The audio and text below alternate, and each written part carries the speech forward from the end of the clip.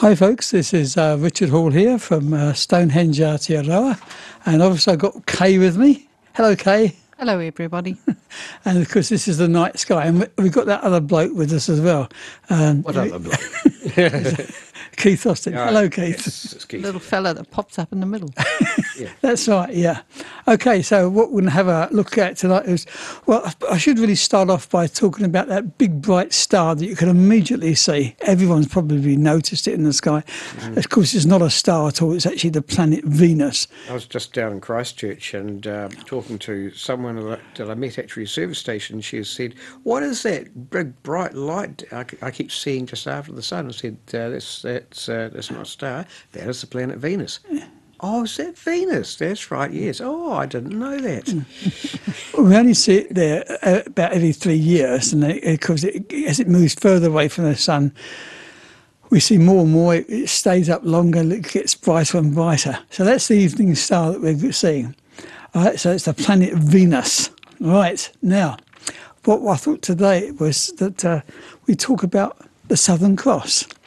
I guess it's, if people know any constellation in the sky, it's the Southern Cross, which incidentally is the smallest constellation in the sky. All right, but also at this moment of time, in the early evening, it's getting to its highest point up there. So let's see what's the importance, what's so special about the Southern Cross. Well, for those of you watching this on TV, you can see an aerial view of Stonehenge, and sitting near the centre is the obelisk. Now, the obelisk is a needle of stone, as the ancient Egyptians believed it to be. Right?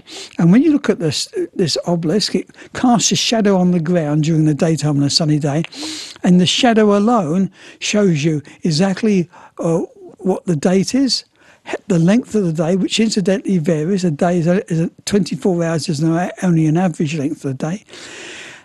But it also shows you where the sun is amongst the stars and the star signs and so on and so forth. And this is all done by shadows. And as I always like to point out to people, this isn't something that was discovered a century or two ago. This is something that was discovered thousands of years ago. But as you look at the obelisk, you'll notice it's got a hole in it. All right? Well, if you come around and look at it, the hole's at an angle and it points to a spot in the sky. And this hole is lined up also with the top point of the obelisk, and it points up to what was known as the South Celestial Pole. Now, the South Celestial Pole is a point in the heavens around which it appears the entire heavens appears to rotate. And now, for those of you watching this on TV, you can see a long exposure photograph of the obelisk with the background stars, and they're drawing trails as everything appears to rotate around that spot in the sky.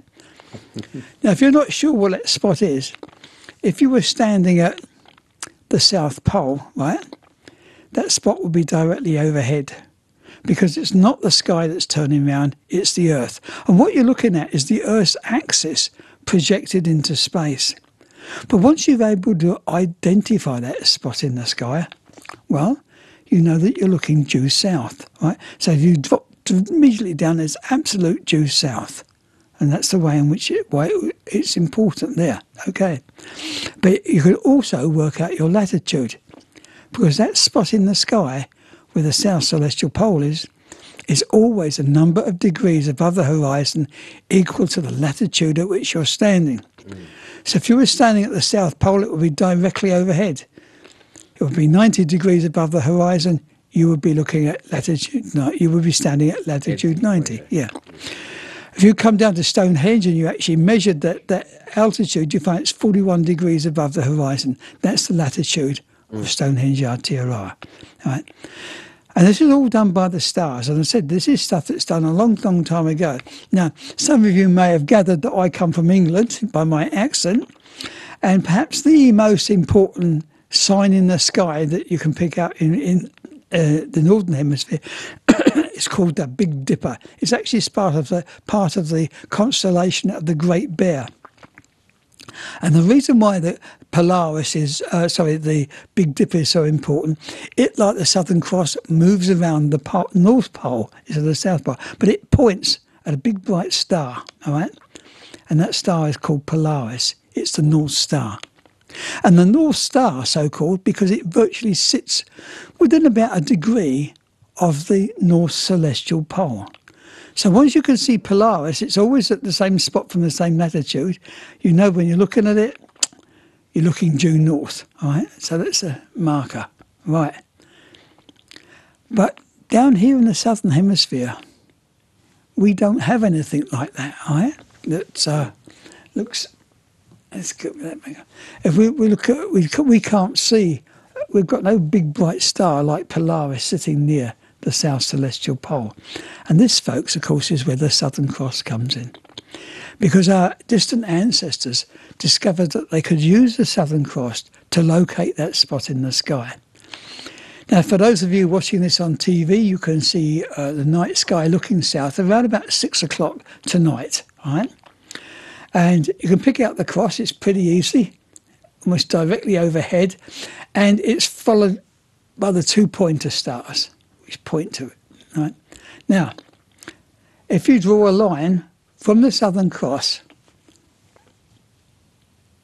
better put you on again, from the Southern Cross, you eventually reach another bright star. That's called Achernar. And it's dead easy to pick, folks, because it's the only bright star in that region of the sky. Come halfway in between, approximately halfway in between the two, between the Southern Cross and Achernar, is the South Celestial Pole, the point around which the entire heavens rotates in the Southern Hemisphere. Drop from that high point to the horizon, and you're looking due south, right? So this is the importance of the Southern Cross, because for hundreds and hundreds of years, thousands of years, our ancestors have been using the Southern Cross to be able to locate that south point. And once you've got south, of course, you know north, east and west. Your other important points. I've often used that method myself.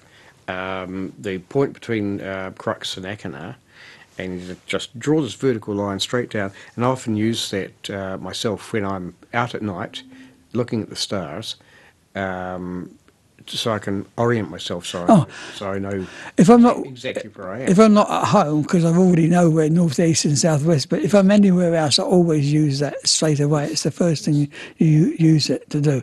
And of course, if you're a navigator, this was all important. I think I've put a little animation showing you how it all works here, okay? So that's how the stars move around the South Celestial Pole, right? Not quite that fast. No, not quite that fast. Okay, right. Now, stars within 41 degrees of the South Celestial Pole, here in New Zealand where we are, right? That's our latitude, never set. They just move in a big circle. Stars beyond that point rise and set, okay? So, as I said, this is the stars we're looking at the moment at 6 p.m. tonight, and we drop down to Achernar. All right, as the evening goes on, those stars will gradually move round as the Earth rotates. I sometimes imagine it as like a giant clock hand. It is, it is. At midnight, of course, it's going to be virtually laying on its side. All right, but no matter, so long as you can see the Southern Cross in the sky, you'll be able to see Achernar, and that means you can work out absolute due south. It goes by 15 degrees an hour, doesn't it? Something like that, yeah. Because if you divide 360 by 12. And it also meant that our ancestors could immediately, once they picked up those stars, they had their coordinates, and of course they could also work out their latitude, all right, in which they were, all right. So due south is underneath at 41 degrees. Well,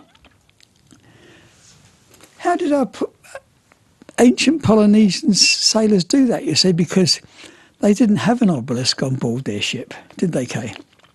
No. I had a couple of masts, though. So they had to work out what their latitude was, and the way in which they did it was actually using their hands. So they could use the stars at night, all right? And once you could see the stars, well, you could use your hand to work out the latitude you're at. Now, if you spread out your fingers as far as they would go at right angles and stretch your arm out, okay? Well, from the tip of your thumb to your little finger, that's roughly 20 degrees, right?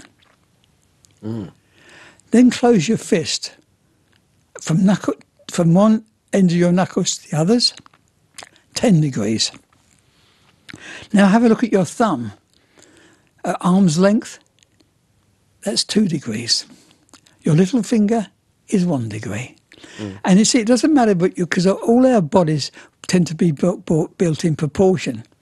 So if you've got a big man and a short man, all right, they're going to have different sized hands, all right, but their arm, once you take their arm lengths, you'll find that because their bodies are built in proportion, their hand will give them exactly the same dimensions. It all compensates. Yes, it will, yeah. So that's what it was. So all he did was stand on the side of the ship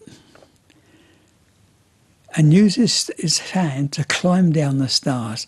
And once you became skilled at that, that's all you needed to navigate across the greatest ocean on Earth.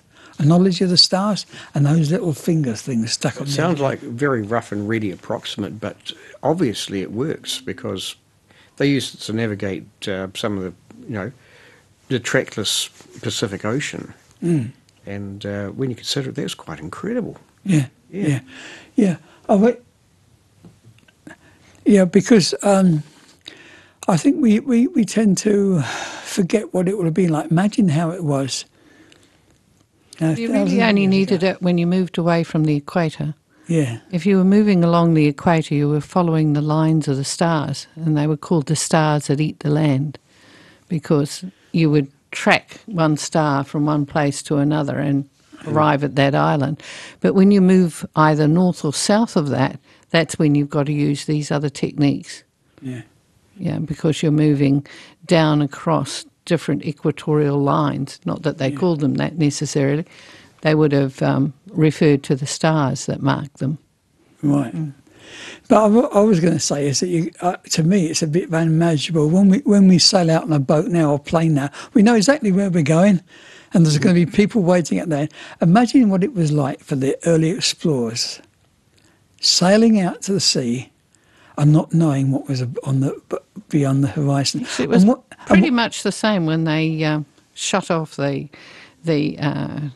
satellite communication when they had the 9/11, because people were out there on their big boats, and sure, they'd learnt celestial navigation but never practiced it for a very long time. And there were great big boats out there sailing, powering along these great big enormous things without really knowing exactly where they were, because they hadn't kept up their skills. Yeah.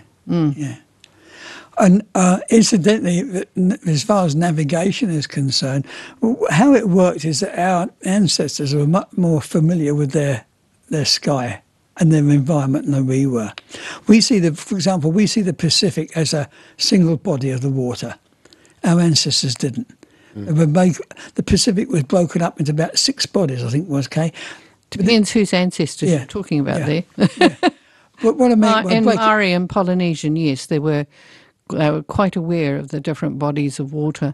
In fact, some of them are marked now by clutters of rubbish which are on the surface. Yeah, but what they had in those days were a different population of fish and so on and so forth. Oh, yeah, because they were different temperatures, different salinity, and so therefore different populations. Yeah. And different biodiversity. Yeah, that's right. And of course, you've all of you have heard of Aotearoa, like Stonehenge, Aotearoa.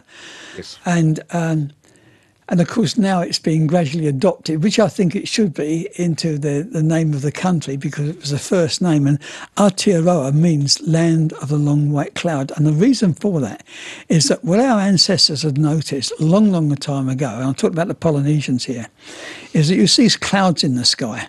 And clouds move. But if you see a cloud in the distance that's not moving, you know there's land there, because clouds fall over land.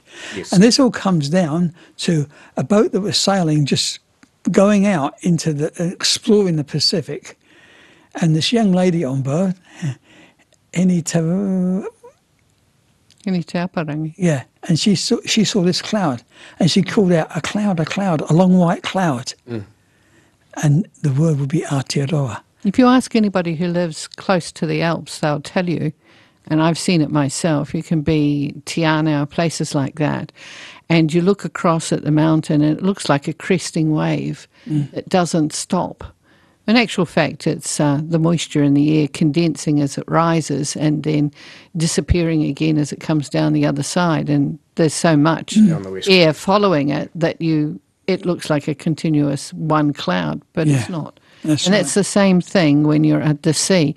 You actually can see the islands over the horizon, but long before you can see That's the right. islands themselves. But most people don't realise that's how important that word Aotearoa is. It was actually the discovery of these lands. And It's a stuff. navigational term. It's Yeah. a lot more relevant than New Zealand because we're not flat like Holland.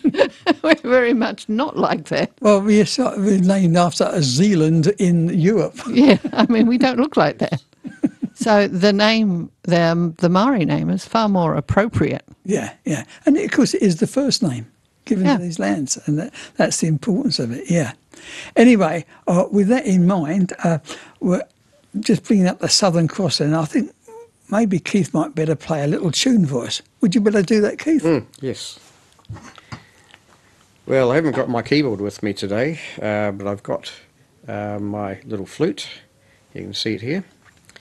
And the cameras aren't quite lining up with me, but You've that's got to all right. play, Here we that's go. what. Yep. And haven't played this for a while. I've actually been away in Christchurch visiting family and that sort of thing. It was freezing cold down there, but it was wonderful. I hope to see some stars down there, but of course there's too much of the long white cloud up in the lower atmosphere. But anyway, so this is it's actually a Scottish song called "The Dark Isle."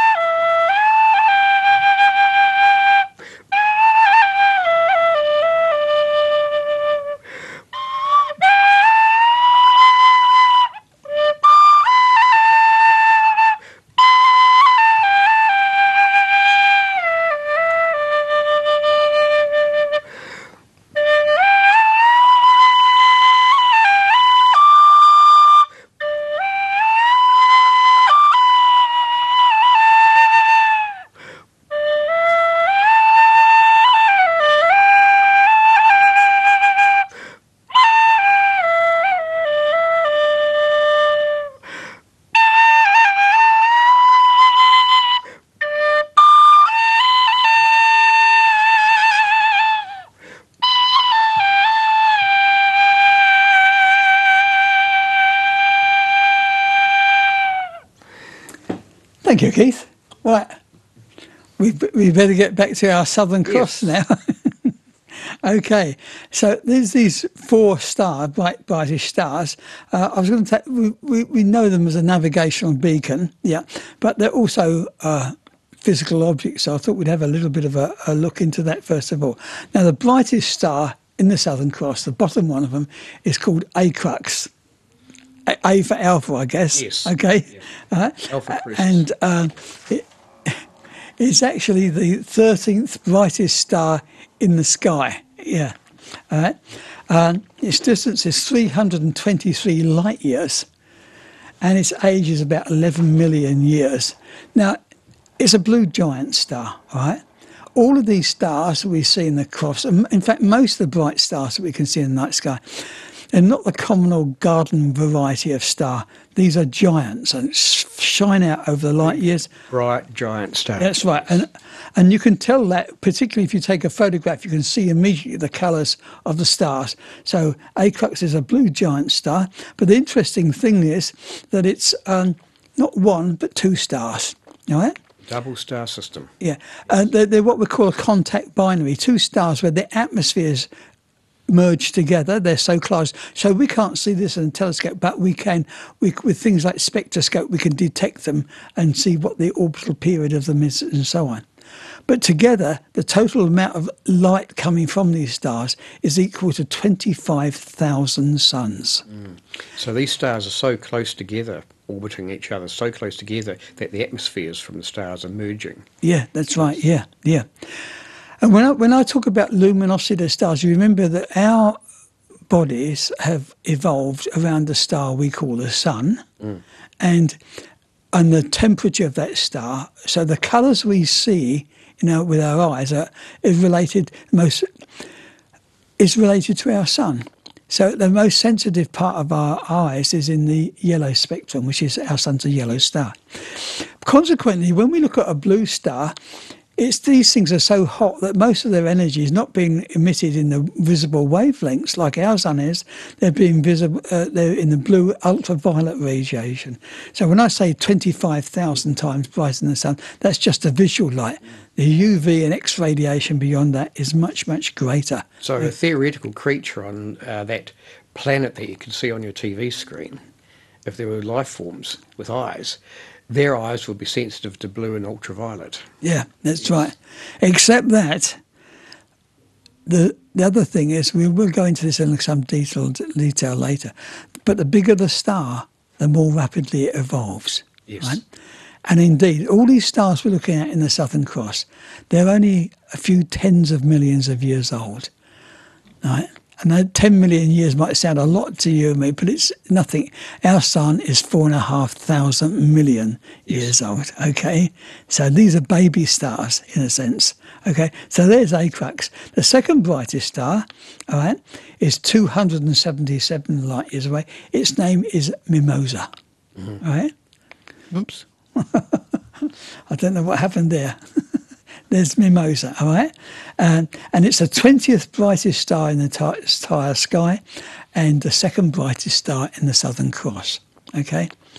And it too is a blue giant, and it's on its own, that star is 34,000 times brighter than the sun. That's in visual wavelengths, yeah. So you'll be... Any planets like the Earth, of course, if the sun was that bright, we wouldn't exist, because all the inner planets would be vaporized. Yes. So you'd have to be at some great distance from these stars to actually survive. Okay, so that's Mimosa. Okay, now there's one star that's not bluish in colour, and that's the third brightest star that's at the top of the cross, and that's Crux. Right? Gamma Crucis. Gamma Crucis. Third brightest. Alpha, beta, gamma. Yeah, okay. So Crux. And its distance is 89 light years. It's actually one of the closer of them. 26th brightest star in the sky. But it is a colossal red giant star. All right? And indeed, it's 1,500 times brighter than our sun. But indeed, in the future, our sun's going to look like this. Because when stars die, they reach the end of their life and they begin to use up all the hydrogen at their core. Well, hydrogen begins to burn in the shell around it, and the star increases in brightness and expands. But it turns from a white star into a red star, but its surface area is enormous. Okay. Yes. The reason why it becomes red rather than white is because the huge size is actually pushing the outer part of the star away from the nuclear reactor in its core. Yeah. The nuclear reactions in its core, so they are cooler. Yeah. So they turn red. Yeah. Well, I'll tell you what, when the sun turns into a red giant, to give you an idea, the Earth may well be swallowed by the sun. Yes. As it expands into a red giant. So it's a good example of what the sun will be like towards the end of its life. So that's the Crux, which is a red giant star there. Okay. And finally, we got Imar, Delta Crucis, or meaning Delta, the fourth brightest star in the constellation the Crux. Its distance is 346 light years. Okay, so it's the most distant of the four stars. And you've got to remember, when we look at this, look at all the different distances that they've got. All these things are many light years apart. All right, it's just the angle at which we see them in the sky. Yeah. And Imar is again a blue giant star. It's got a luminosity of about 10,000 times that of the sun. But it's also what we call a variable star. It fluctuates in brightness. And indeed, the reason for this, the star is so active that it's actually expelling outer layers and blasting them into space, right? And so it's got this nebula. And the ultraviolet radiation from the star illuminates it into a glowing mass, right?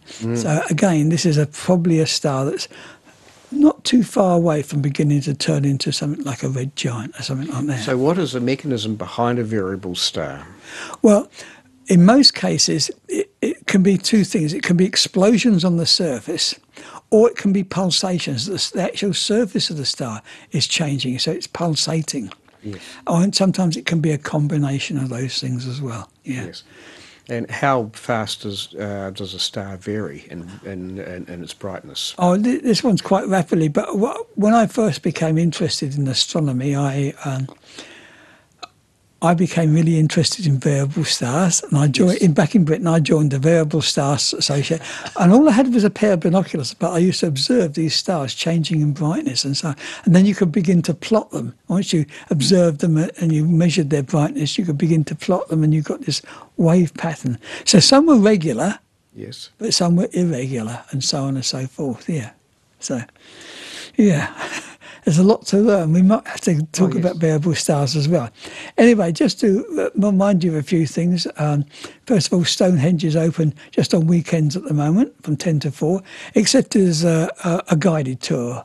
Guided tour or a Star Trek laser something tours. like that, yeah, that's right. And of course, what we have got coming up when we will be opening is on Thursday is the winter solstice. In daylight hours, the shortest day of the year, all right, which we often call midwinter. And we're going to be starting the programme at 4 o'clock in the evening. The reason for that is that people would like to come out and they can actually see this. If the sky is clear, and it's heading that way at the moment, hoping. you will be able to see the sun set at the henge at the solstice over a particular stone, right? And I'll be out there playing my flute. Yes. When the sun goes down. And music and so on. Give it a little bit of atmosphere. And then after seeing the sunset, we'll have a special presentation on the stories behind what was the solstice. Well, you might be actually surprised because just about every major religious festival in the world is related either to a solstice or an equinox. So we'll be going to talk about the legends of the winter solstice. Winter solstice was always pretty important to ancient people. Oh, yes. I mean, especially in the Northern Hemisphere. I mean, if you were freezing your butt off without any heat pumps, etc., you were pretty keen on the fact that the sun was going to come back again. And grow food again. Yeah. Yeah. Didn't they have heat pumps in those days? Well, only somebody who was rather inclined to talk too much. Yes. Yeah. Not you. Okay. So then after that, hopefully, if it's clear, we're going to have some live music after that. Yes. And then I think Stefan's coming along as well. Yep, we'll have Stefan Brown. Yeah. And then hopefully we might even be able to take you out and show you some stars beneath the skies at the time of the solstice. Bring some warm clothing. Yes. Yeah, dress as if you're going to a farm, I say. Yeah, that's Because right, we don't mind people having gumboots on and things. And sometimes when you've got that kind of thing, you can step off the pathway if you want to. Yeah. It doesn't pay. Goodness sake, don't wear high heels. I've seen that before. Good point. Yeah. Okay. And you can see Odin there flying over Stonehenge. Well, he's actually related to things that happen out there as well. So Not allowed to tell the story. we're not telling any stories until the time of the Come winter along solstice. and hear the story of Odin. Odin and many others And as the well. winter Yeah. solstice. Yeah. It's a lot more interesting than you think. Absolutely. Yeah.